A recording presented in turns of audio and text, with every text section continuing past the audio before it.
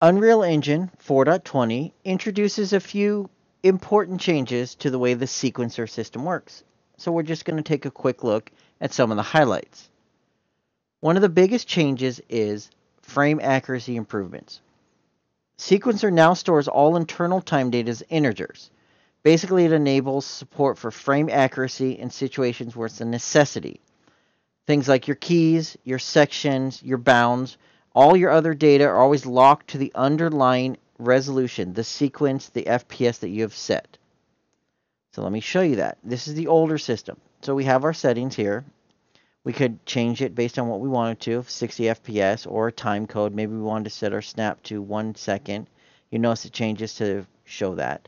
But that doesn't necessarily mean that our information behind the scenes, our different keyframes, were going to be frame accurate based on our frame rate.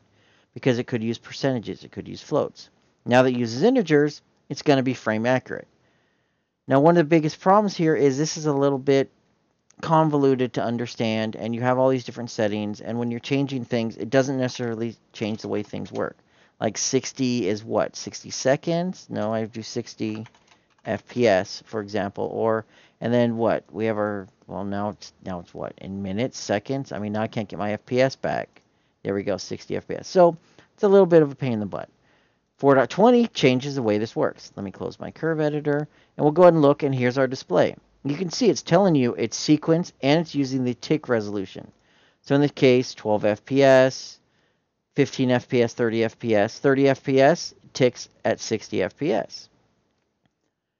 Now, the reason we see only a couple here now is you have the ability to change in the advanced options what you can display. So we can go to advanced options, and now we have this new pop-up. So in this case, my desired tick interval is 60 FPS.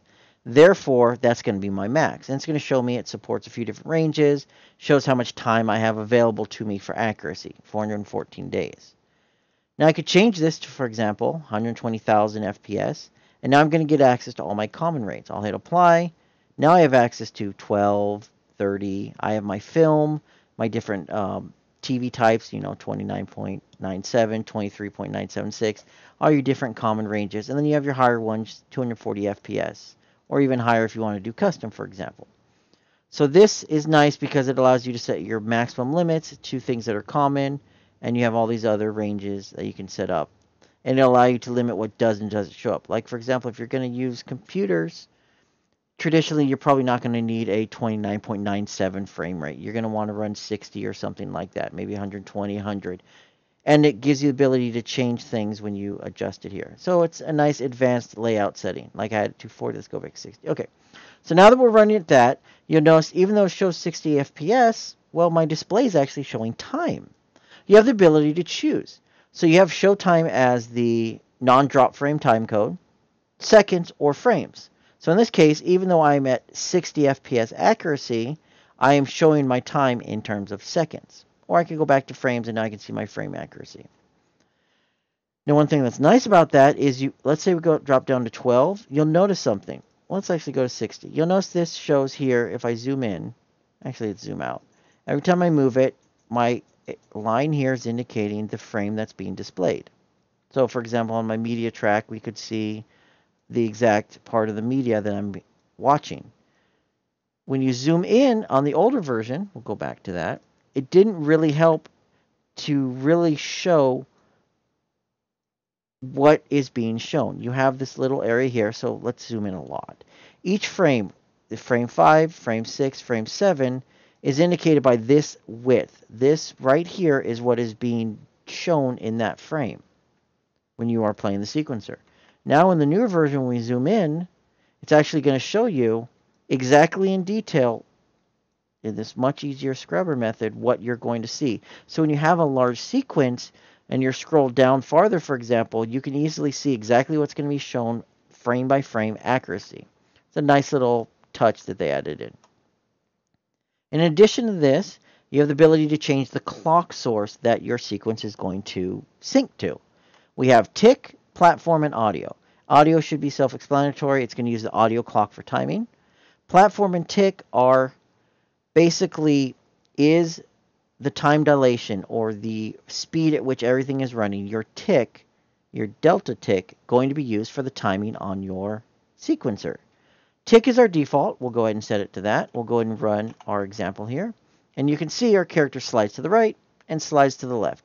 He's using my setup right here, and it goes over, 240 frames or so. Nothing big. It works like we expected. If I run it again this time and I do slow-mo 0.1, you notice he immediately comes to almost a halt. I'm now running at 10% of my normal speed for this sequencer because we're using the default tick for our clock source. Now let's change this to platform. This is not going to honor tick or pause state. We'll go ahead and play this again. We'll do slow-mo 0.1. No difference. Our sequence is going to run at the expected 60 FPS. Even though we are slowed down, we're going to get our 60 FPS like is what we expect. And that's kind of one of those things that's important with the change. So you can have your sequencers run back. So if you have something like a special event happening and your character is slowing things down, or you need something to run at normal speed no matter what, maybe affect, it's a personal preference.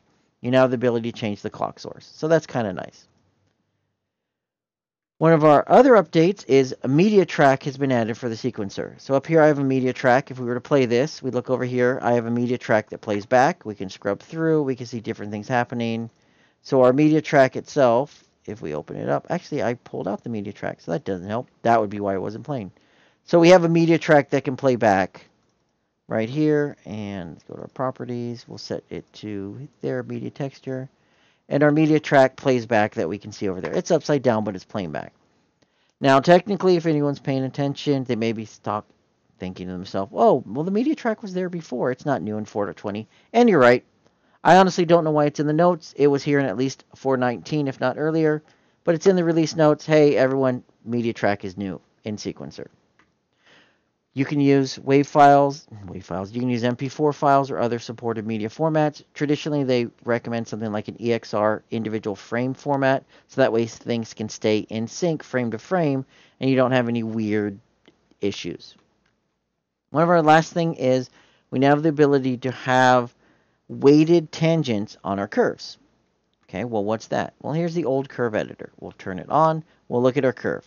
Here's the ability to adjust our key point, our frame, his ability to move our tangent angles, and well, it's only going to be this area from our tangent point to our frame and our frame to our tangent point that we can adjust. Sure, we can right click and we can break it apart, we can adjust them independently, but we still only have a set weight. In 4.20 we now have the ability to adjust that. So let me turn on my curve, and here's our curve here. You'll notice our curve itself is a little thicker now. We also have this little menu here. Instead of having to right click, we can adjust everything nice and easily in our little pop down keyframe. And we have our toggle weighted tangents. Here's our old version. Not as much fun. Here's our new version. Oh, look. We can now pull our tangents out. And we can adjust them independently of each other if they're broken, or we'll go back to auto and we'll adjust them together. Oops, we actually need to turn weight back on. There we go.